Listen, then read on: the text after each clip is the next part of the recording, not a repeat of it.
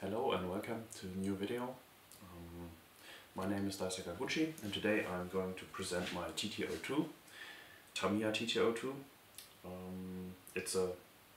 In specific it's the type SR chassis, and I will explain a little bit what tuning parts I've set in the car and why I'm using them, what they are bringing as an advantage, and what you can expect from them. And also I will talk about the aim of using this car. I'm going to participate in a local race series here in Germany, where the rules are saying that you need to use a TT-02. At least the frame, the bathtub frame of the TT-02, and all the rest is more or less up to your choice.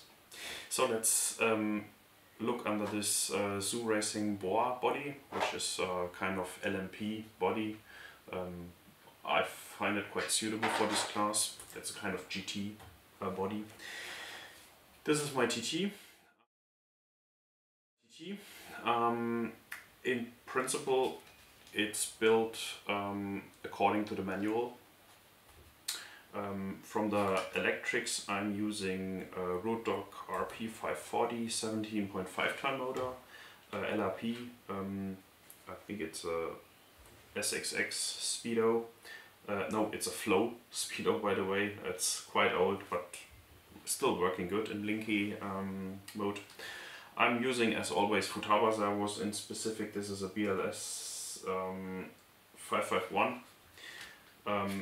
The MyLabs transponder and the Futaba receiver to bind it to my radio. Tires are Matrix 36R tires, which are also used on the ETS and many other racing series right now. Quite a good tire, I have to say. Regarding the parts which I've set or which I've applied directly before driving even the first battery with it, I've equipped the car with the blue and blue aluminium and titanium screw set. It's kind of personal style. I like them from the look, and additionally they also bring quite a advantage in weight.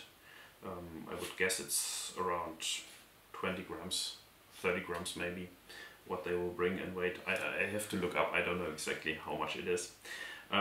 Then secondly, I've replaced the plastic dampers by the TRF shocks. They work quite nice since years, so I like to use them. I've also added the TRF fluorine coated balls to attach the damper on. It's a little bit less loose, and I like them because they have a 2.5mm hex inside, and you can quite easily detach and attach the dampers again. Then quite an expensive part is the aluminum steering set. This is the new aluminum steering set, which is the one where you can, or where the arms are more like on the TRF models.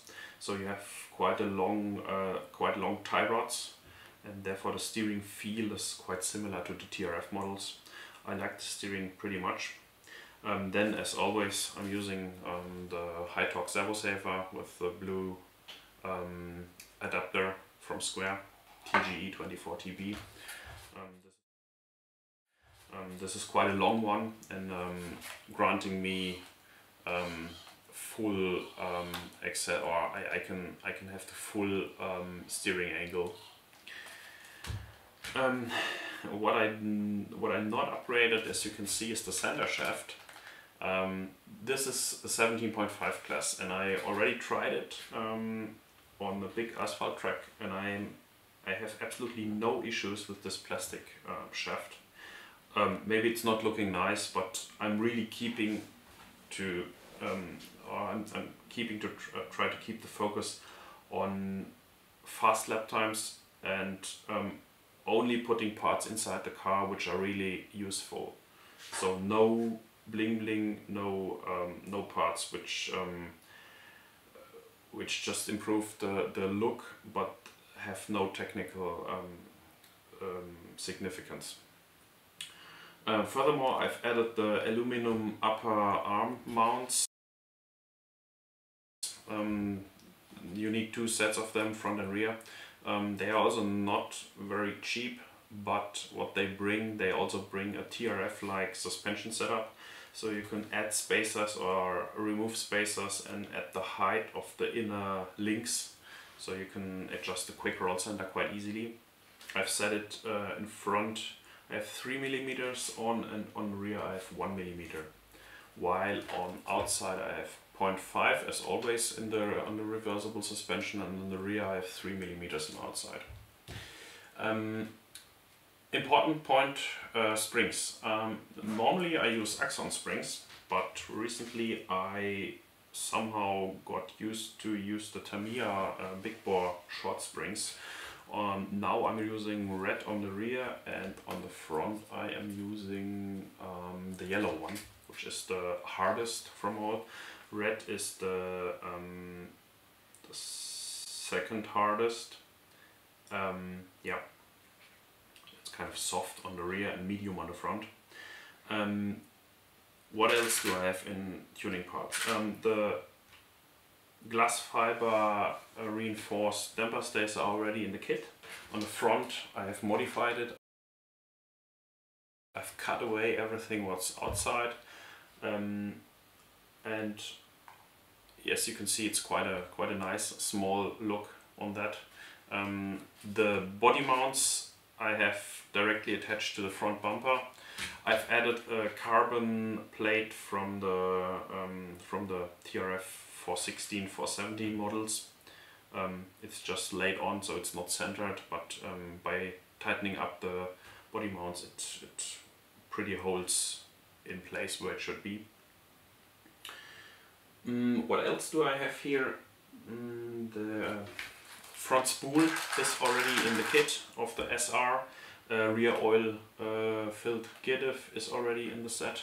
So the car already comes pretty nice equipped. Also the reversible suspension is on the car. I have added those droop plates here on front and on the rear. To fit them on the front you need the front steel suspension block. This is also available optionally. And then you can set the droop settings for front and rear, which is quite important in my opinion to have a proper setup on racetrack.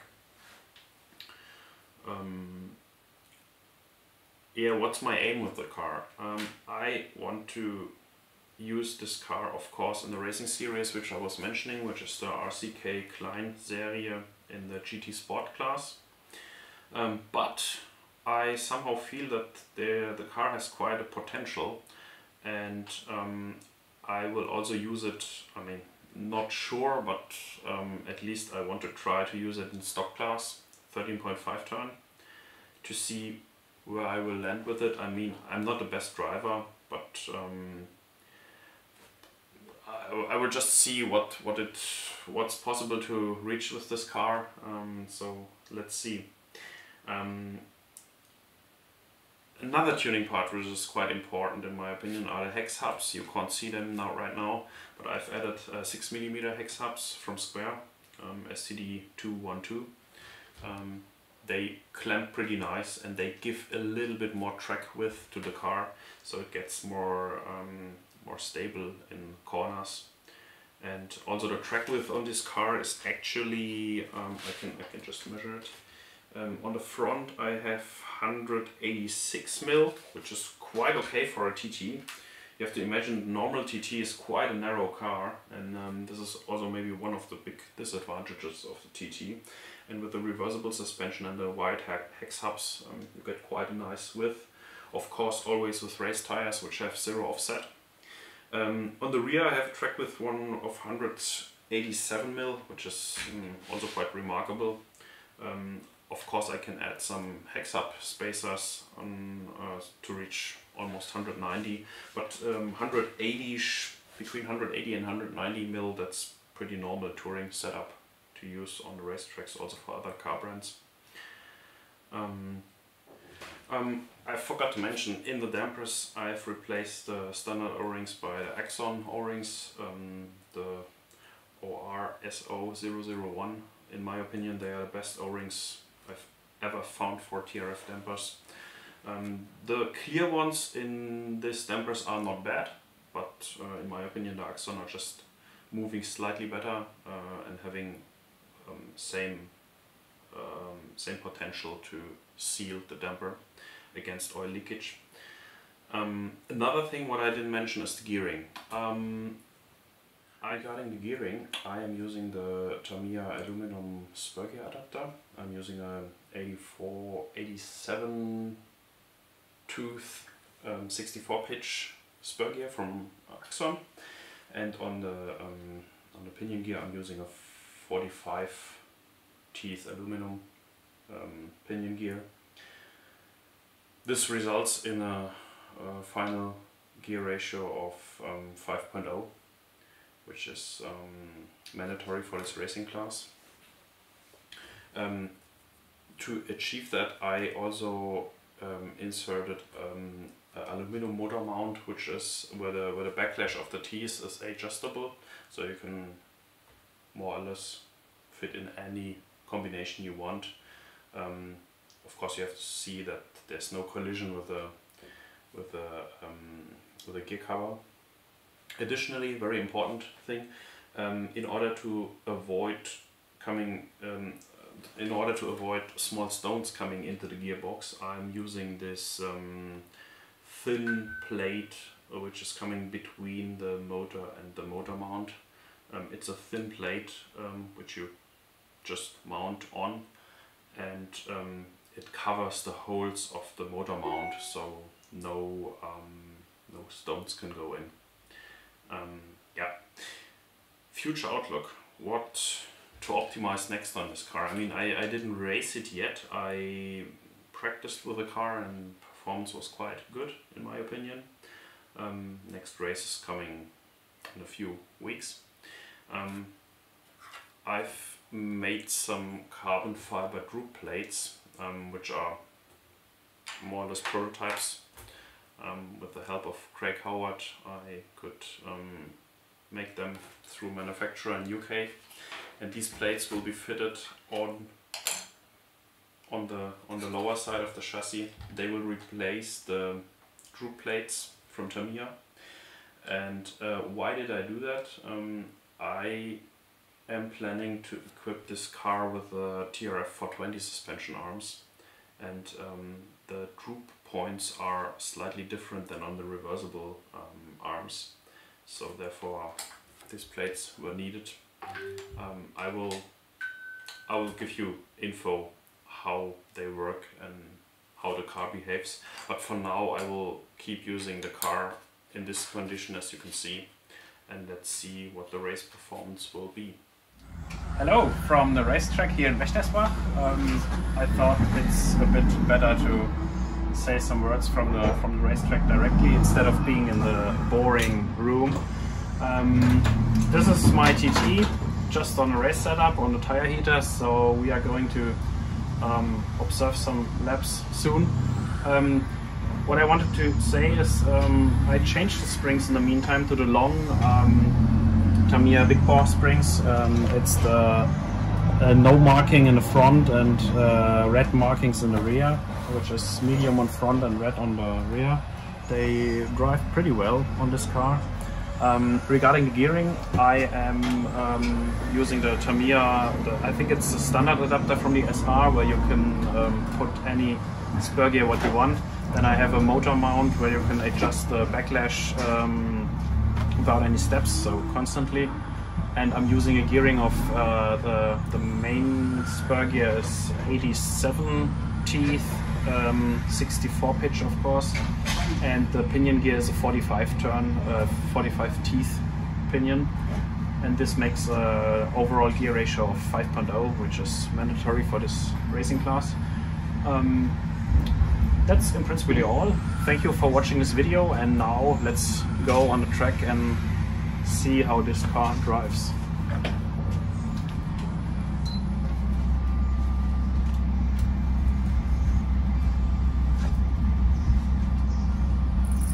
Tires are still a little bit wet, but this is no problem. We will wipe it off.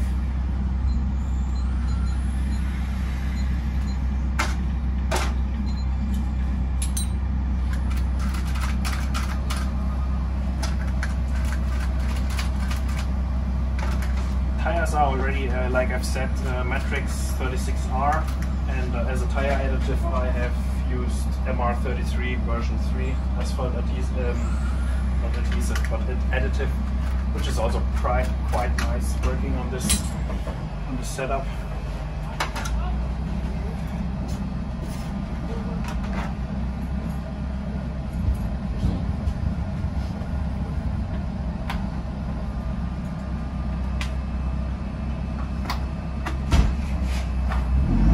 Let's hit the track.